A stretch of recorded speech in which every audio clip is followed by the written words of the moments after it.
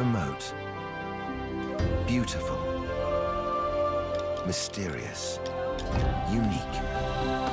Islands are worlds of their own. Places apart where life has evolved differently. But in our modern interconnected world, islands are also part of a global community that is changing, for better or worse. In this series, we're exploring the lives of islanders. We're discovering that no matter how distant they are from the mainland, how distinctive their histories, or how proud they are of their independence, islands can't separate their futures from the fate of humanity as a whole. In so many ways, these shores are the front line of global change. What happens here matters to us all.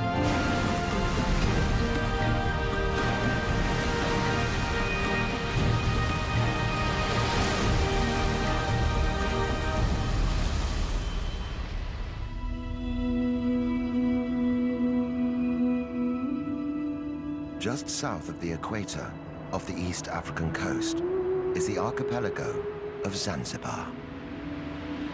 It's a group of coral atolls and small islands, dominated by two large ones, Unguja and Pemba.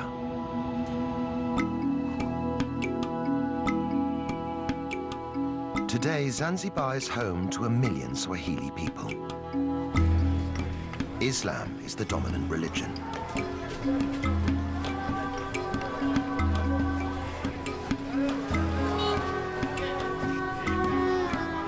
But over the centuries, these islands have known many cultures and customs.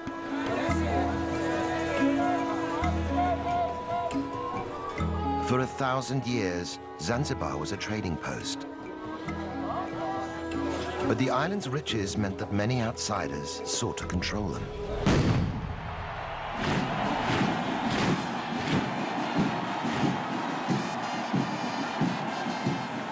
For hundreds of years, Zanzibaris have had to march to the beat of someone else's drum.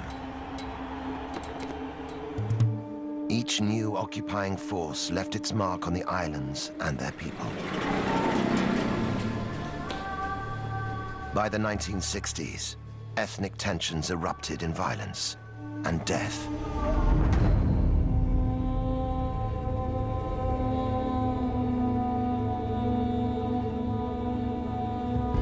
The aftermath, extreme poverty and ill health. For some, a rise in tourism seems to promise a way back to wealth. In reality, most of the tourist dollars stay within the gates of luxury, all-inclusive enclaves.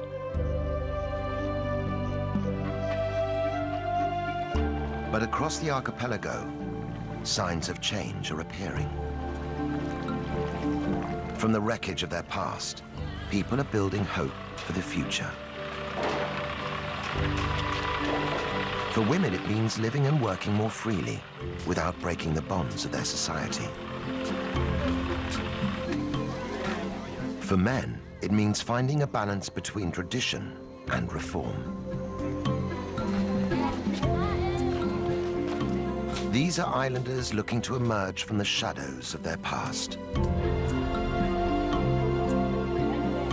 For the first time in centuries, they're in charge of their own destiny. After all their troubled history, could this be Zanzibar's moment?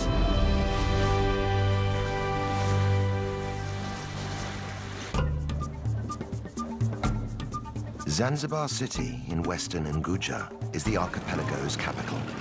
It's home to 200,000 people. Their modern lives play out against a backdrop colored by rich layers of history. New trade sits alongside the old crafts.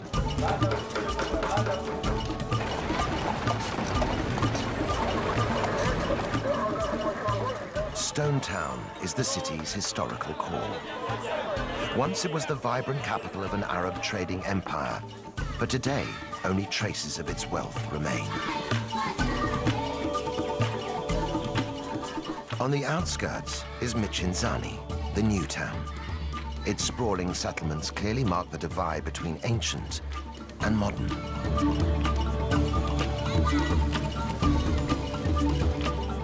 One resident who represents Zanzibar city's past and present is B. Kadude. In traditional Islamic Zanzibar, B has been an icon for many, always walking her own path, never quite living by the rules. Now more than 100 years old, B is known across the archipelago as the grandmother of Zanzibar. She's famous for her traditional Tarab singing.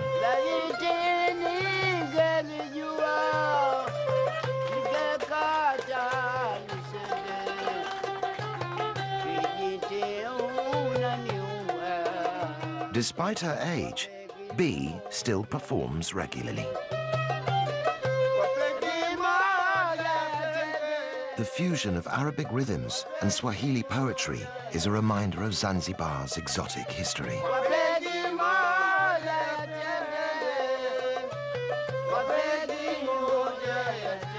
But today's bold performance is quite different from the way B started out. In those days, cultural sensitivities meant women could be heard, but not seen. In the past, or a long time ago, you would do this. You would cover your face. Now we don't do this. We want all the audience to see us and look at us.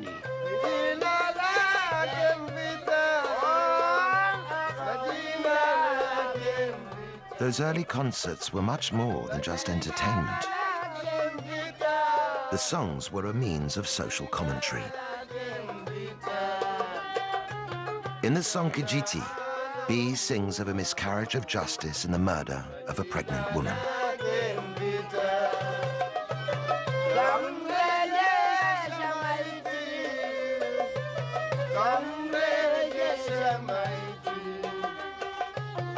B was one of a group of women who used Tarab songs to raise awareness of injustice and social issues.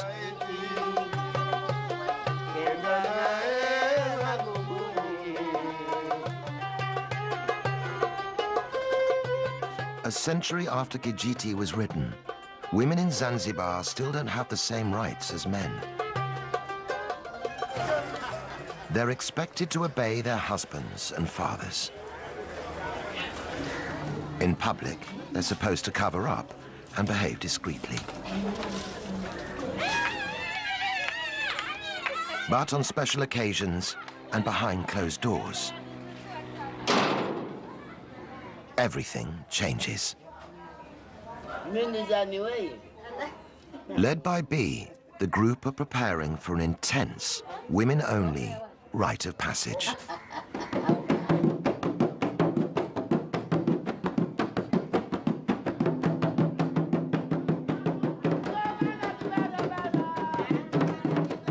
This normally secretive ritual, known as Inyago, is rarely seen by the outside world. For the young girl at its center, this initiation into womanhood is a vital preparation for married life.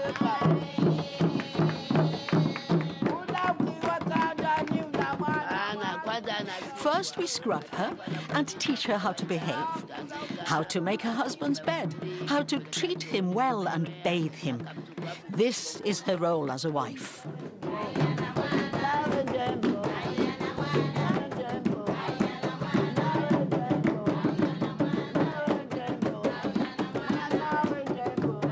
The women use the rhythm of B's drum to teach the bride how to pleasure her husband.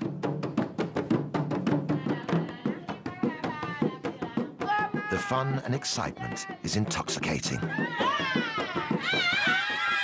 But Inyago also has a serious side. Girls are taught how to handle difficult husbands, how to stand firm through the trials of married life. As Zanzibaris step forward into their future, B is worried this old tradition will die with her. When I am gone from this world, it will go, if no one is around to continue it. But as long as the ritual remains relevant to modern women in Zanzibar, it seems sure to survive.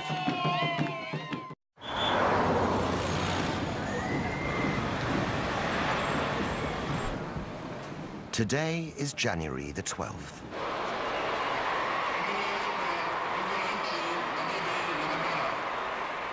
The president is on his way to celebrate a pivotal moment in the island's history. Half a century ago, African Zanzibaris seized power from the Arab-dominated government in a violent uprising.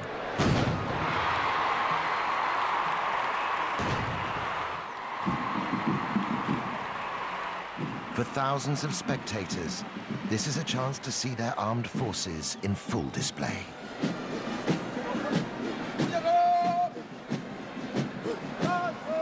For the president, it's a political opportunity.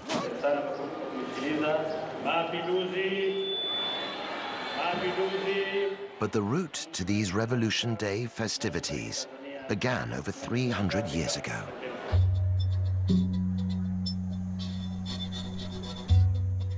In 1698, after a long history of trade with the island, Oman conquered Zanzibar and declared it an Arab state.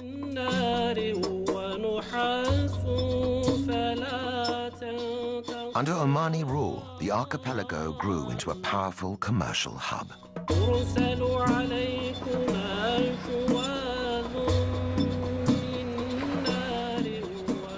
Zanzibar's thriving ports and bustling bazaars were at the center of a vast international trade network. The Arabs grew rich and powerful off the profits of one commodity in particular.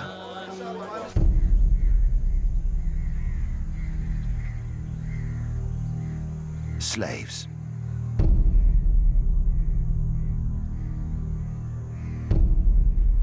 With Islam forbidding the enslavement of other Muslims, it was the Africans who were captured and sold as slave labor.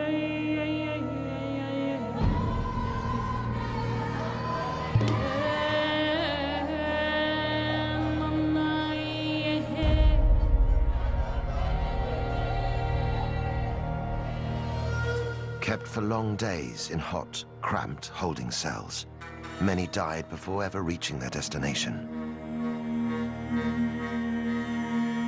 Around the world, the clamor for abolition grew, but the island slave trade continued to flourish throughout the 1800s.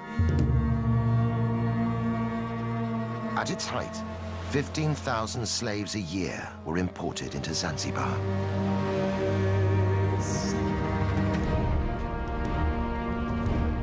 The Arab elite used African slaves to fuel an explosion in clove farming. Zanzibar became known around the world as the Spice Islands. Even after the trade was legally abolished in 1873, slavery continued on the islands for another generation. By the start of the 20th century, the archipelago was firmly divided along ethnic lines. Arabs remained the ruling elite. They possessed most of the land and wealth. By comparison, the Africans had little.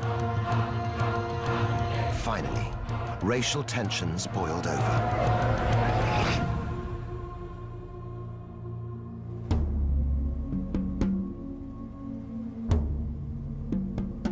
On the 12th of January 1964, the African population turned against the Arabs in the government.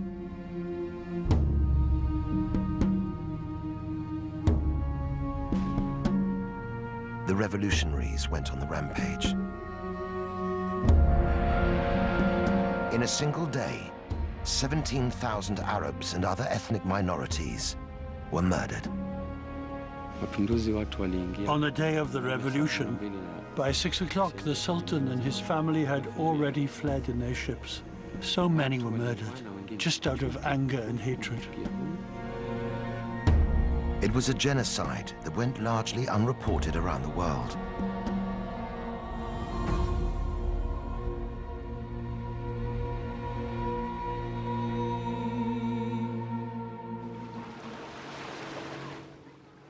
After the horror, many of the surviving Arabs fled the island.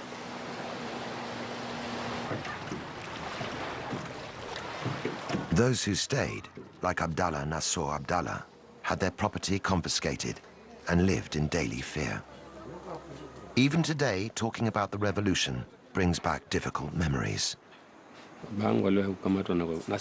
My father was detained, and he wasn't the only one. They used to come and detain people and beat them for no reason. People fled because of this.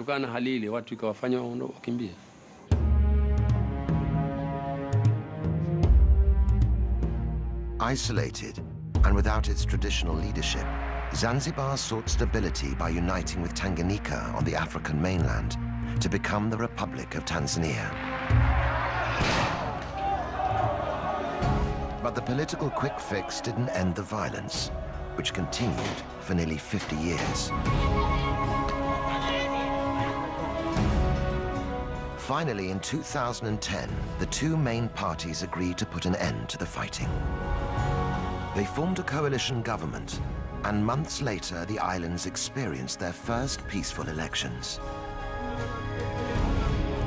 For many, the political change marks the start of a new chapter in Zanzibar's future. But on the archipelago's second largest island of Pemba, the landscape itself is a reminder of how difficult it is simply to wipe the slate clean.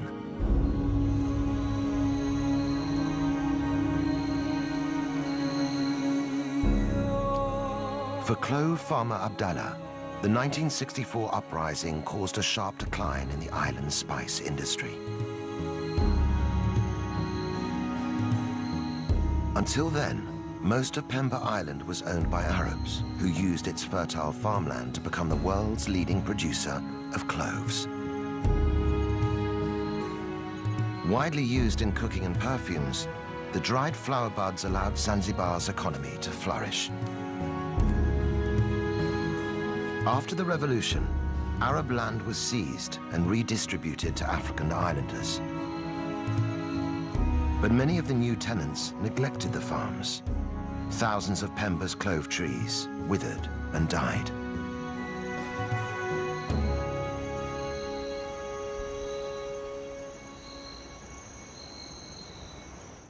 With new trees taking 8 years to produce cloves, the loss proved costly. In the months after the revolution, clove production in Zanzibar dropped by 95%.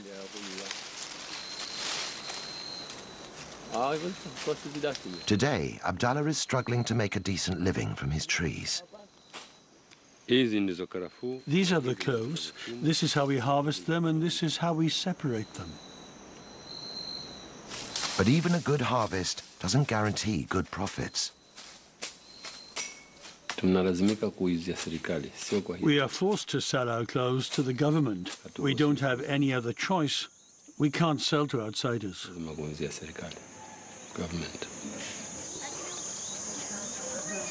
Although yields are just a fraction of what they once were, 10,000 tons of cloves are still produced every year on Pemba. The problem is that the price is so low, it doesn't meet our needs.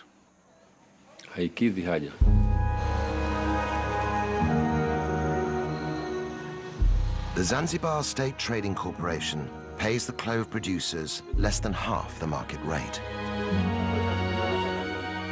The low price makes it a real struggle for Abdallah to make ends meet for his family. For other, less scrupulous farmers, it means turning to the black market. I've never smuggled myself, so I don't know the price. But other people are smuggling cloves to Kenya across the ocean.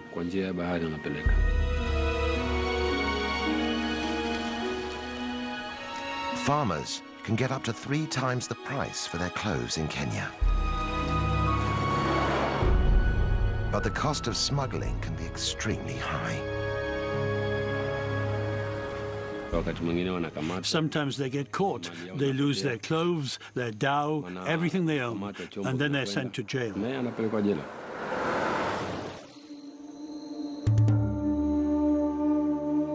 Once key to Zanzibar's wealth, now the clove industry is struggling to survive. All the same, for farmers like Abdallah, the new politics offer the prospect of a brighter future. It seems like a new beginning here. The coalition government are trying to build a new Zanzibar. So not just for me, but for many people, things will get better, God willing.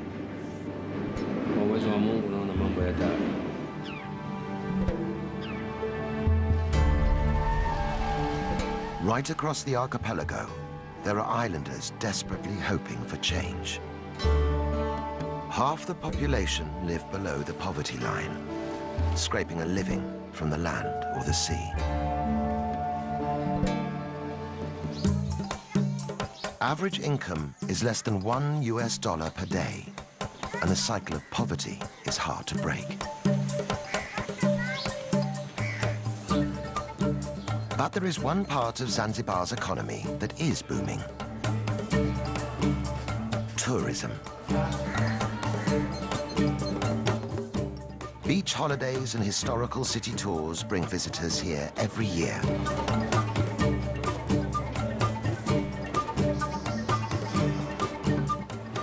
The rapid growth of tourism is bringing new jobs and opportunities.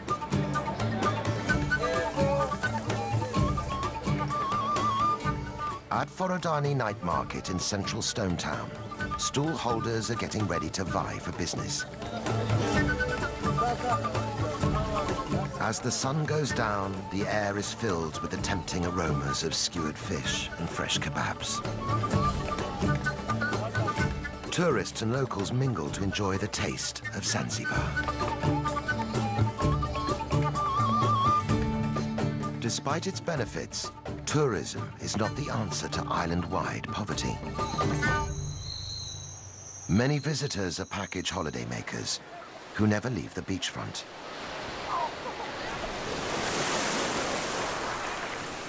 Very little of the money spent inside the big resorts ever reaches local Zanzibaris.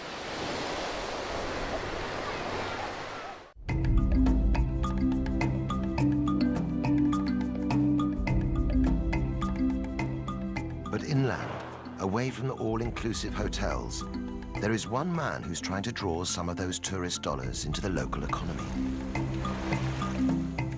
Mustafa Makame is from Jendele village in southern Unguja. He runs tours that give visitors a rare insight into the real Zanzibar, showing how life in his village has developed in harmony with the local environment.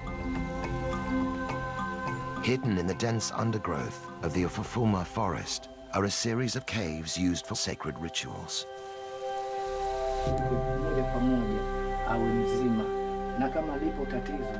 Mustafa thinks they could be the key to attracting visitors. Tourists can have the chance to meet the witch doctor and see how he works.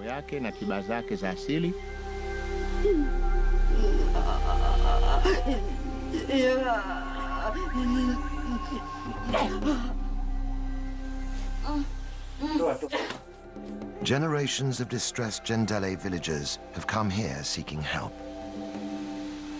This cave is used for people to be healed by a witch doctor. They come here when they're sick to ask for help from their ancestral spirits.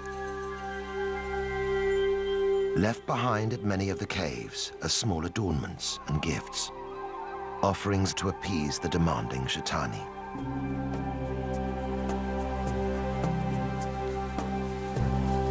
And the ancestral spirits aren't the only residents of the forest.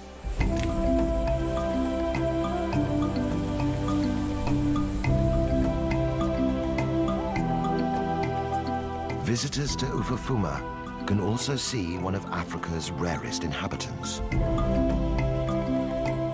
Kirk's red colobus monkeys are an endangered species, only to be found here in Zanzibar. The monkeys share the treetops with African golden weaver birds.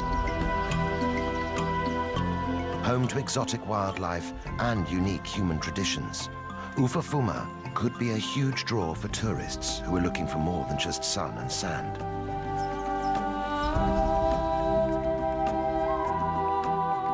Already, Mustafa's scheme is generating vital income and bringing real improvements to life in his village. We use the money raised from tourism to support our community as much as we can. For example, we've helped provide electricity for Jendele village.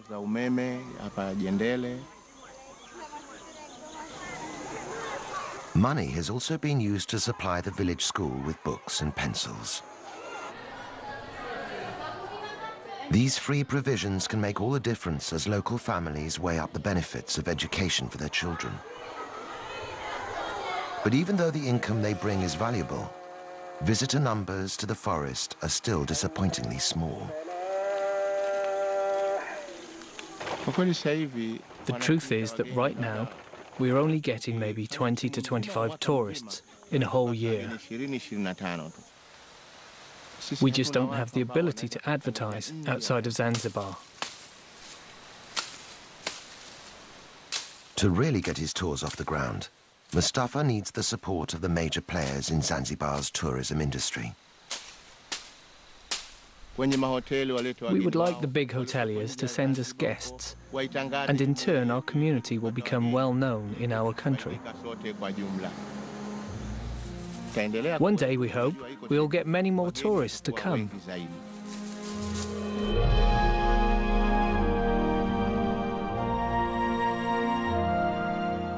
But there are parts of the archipelago where outsiders are not welcome. Just 2 kilometers off the coast of Unguja is an island which has turned its face away from the world.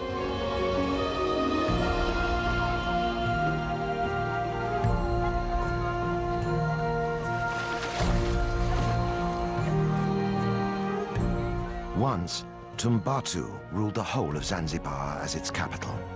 Now, islanders here choose to keep themselves apart. Known as the Watumbatu people, residents claim to be direct descendants of the Persian kings who arrived in Zanzibar in the 10th century. Today, they are proudly independent people, notorious for discouraging visitors.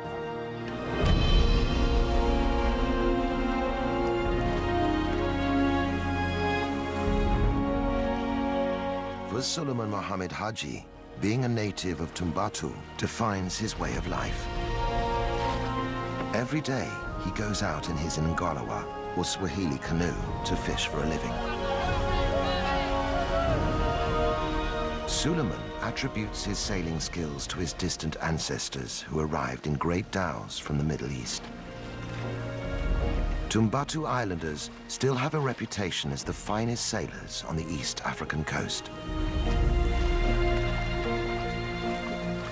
But Suleiman's Ngalawa is too small to sail in deep waters, and in the heavily fished areas around Tumbatu, even the best sailing skills don't guarantee a good catch.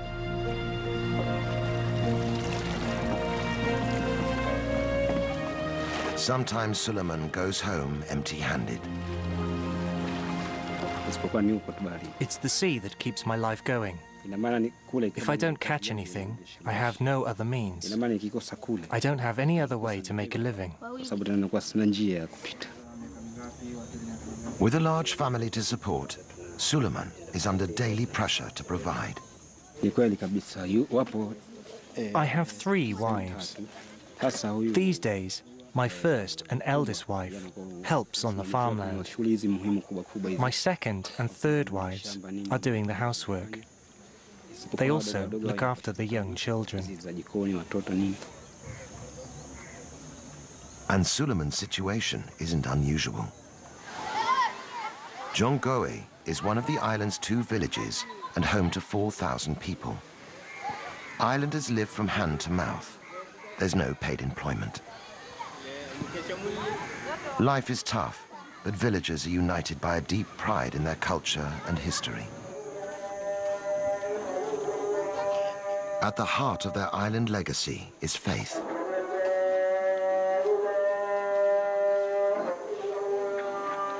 Brought to Zanzibar by the first Arab settlers, Islam is central to life here.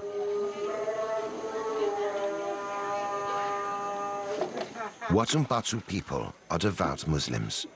Following Islamic practice, they purify themselves before praying 5 times a day.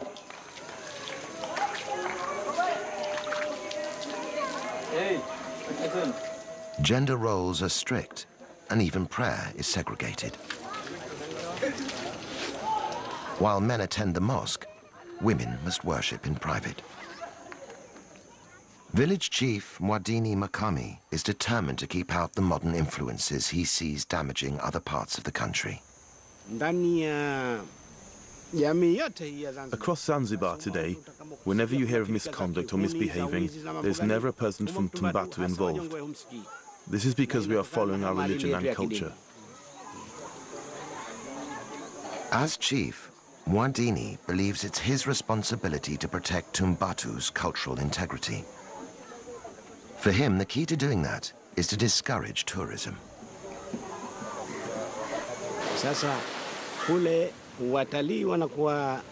The tourists go swimming in the sea, and then they lie on the beach with just their swimming costumes on. Eventually, you see the villagers mimicking their behavior, and that's why I'm afraid of tourism. But while the cultural cost of tourism may be high, the price of keeping it out could be even greater. Tumbatu is one of the poorest regions in the whole of Zanzibar. Islanders only have access to the most basic healthcare.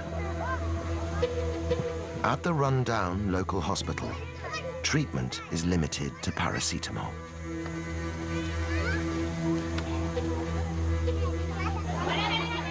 The isolation of Tumbatu is both its strength and its weakness. Soon, islanders will have to decide if the cost of maintaining it is simply too high.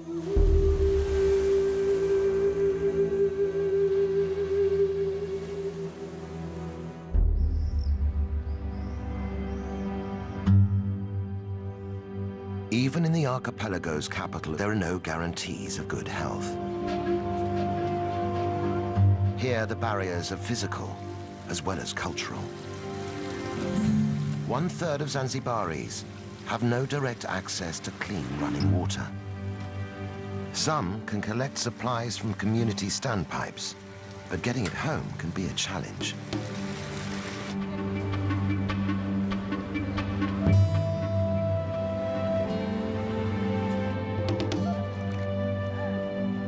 Poor sanitation is another major problem.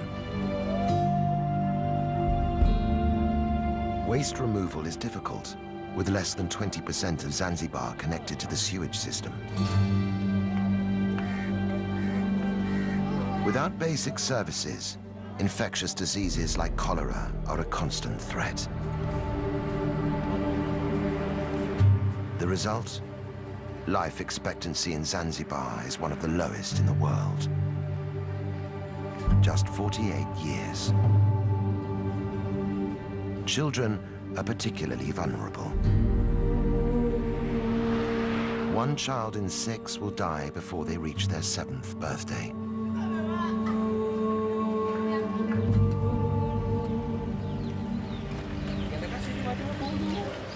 In the southeastern corner of Unguja, a small team of people is trying to improve the odds for Zanzibar's children. Makunduchi is one of only 3 hospitals on the whole island. But it boasts a brand new clinic for mothers and babies, and already it's saving lives. For hospital manager Zainab Othman, the challenges in providing better health care are daunting. The government's trying to build new hospital facilities all over Zanzibar, but the problem is the lack of skilled staff.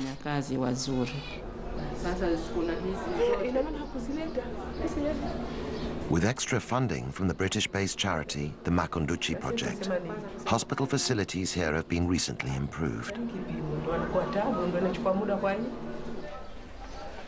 But Zainab still only has 34 beds and 2 junior doctors to treat a population of 60,000 people. Even with such limited resources, the team are working miracles. After the birth, this woman had a postpartum hemorrhage, which meant she had to have a blood transfusion. It helped save her life. It would have been another story without it.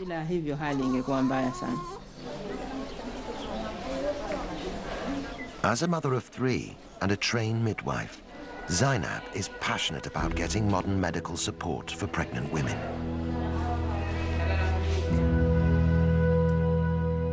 But convincing local women to use the hospital facilities isn't straightforward. For most pregnant mothers, the first point of contact is their village's traditional birth attendant.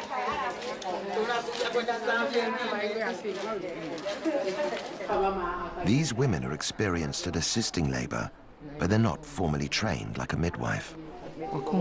Traditional birth attendants are very important in our communities, and we must work hand in hand with them. We can help improve their skills and their knowledge so they can work more effectively and give safe advice.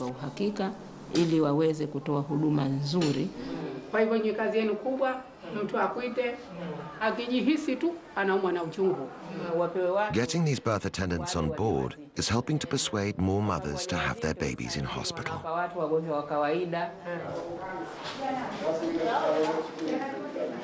But it's not only the traditional birth attendants that Zainab must work alongside. To win over the whole community, she must also get on board the Shehas, the village leaders. As a woman working in a man's world, the task isn't easy. In Zanzibar, a woman's place has traditionally been in the home. Few ever reach senior positions in the workplace. This can make my work pretty difficult sometimes. People ask, why is a woman in a management position? It's just another challenge that I've had to try to overcome. Zainab is a pioneer for women in Zanzibar. Her hard work and persistence has won respect and is helping to challenge the old stereotypes.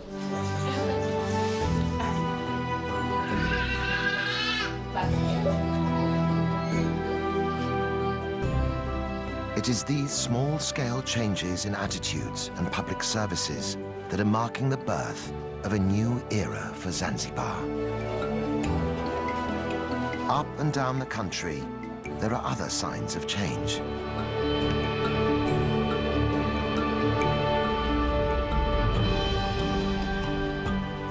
Just a generation ago, a female football team would have been unthinkable. Now, the Women's Fighters Football Club have won the right to play on their own terms. When they tackle men's teams, there's a feeling that there's more than just the game at stake. They are part of a new generation, fighting for a better deal for women in Zanzibar. And the revolution isn't limited to sport.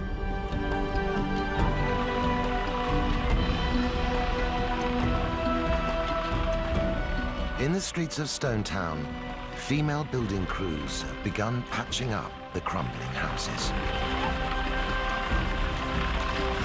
In giving the old capital a facelift, they're also building a new image for themselves.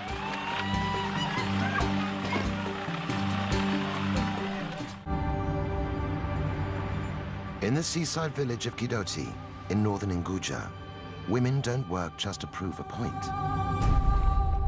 They have to work just to survive. I have 8 children. Their father died, and they have only me left. Fatuma Mashenga is one of a growing number of islanders who work the beach farming seaweed. We're a group of women who all farm together. It's hard work. Sometimes when we go to harvest the seaweed, the ocean steals it. This makes it even harder on us.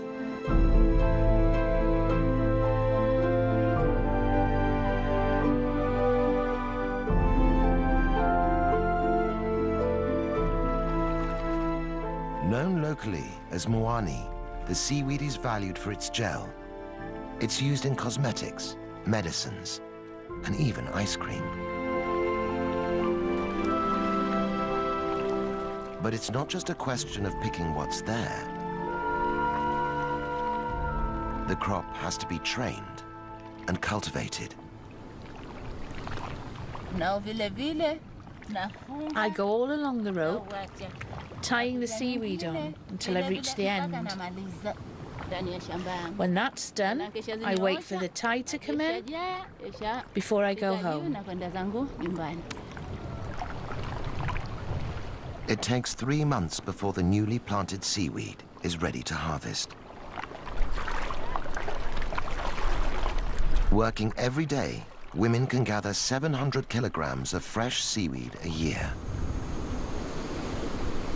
But harvesting is just the beginning.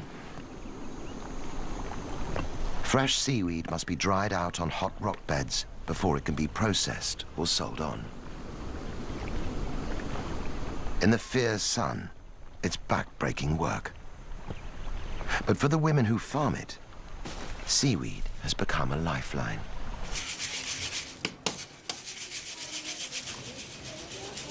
As a widow, Fatouma's income is the only means she has to sustain her family.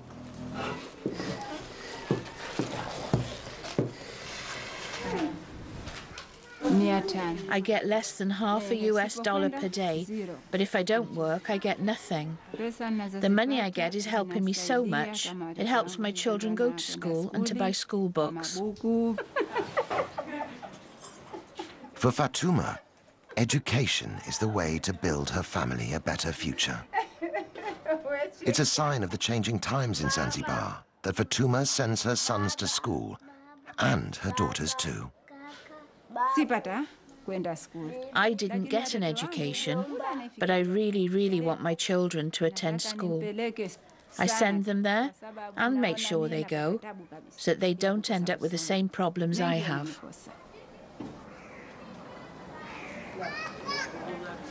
The profits are small, but Fatouma and her friends feel empowered by the money they're making.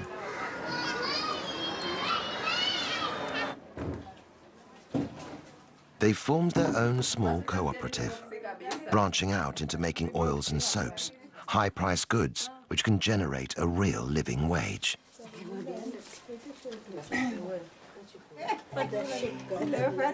As traditional exports decline, it is women like Fatouma who are building the foundations of a new economy for Zanzibar. And with it, they're revolutionizing their place in society.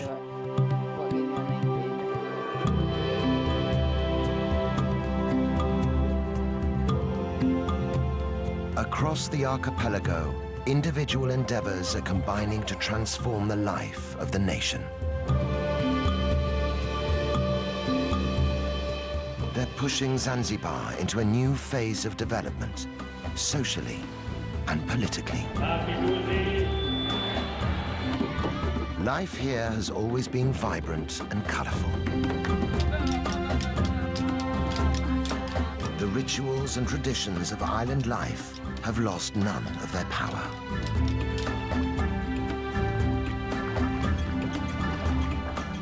And now, there is a brighter future to imagine and reach for.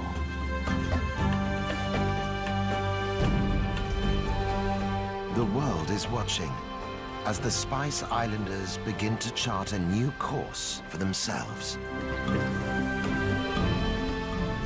After all the storms they've lived through, Zanzibaris can feel fresh wind in their sails.